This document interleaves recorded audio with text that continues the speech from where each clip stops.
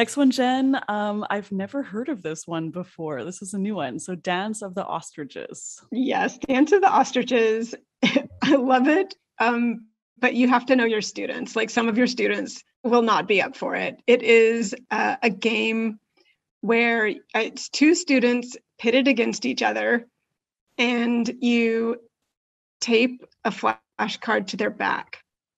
And the other student so they stand facing each other with their hands behind their back.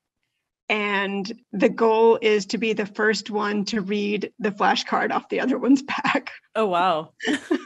Sounds exciting.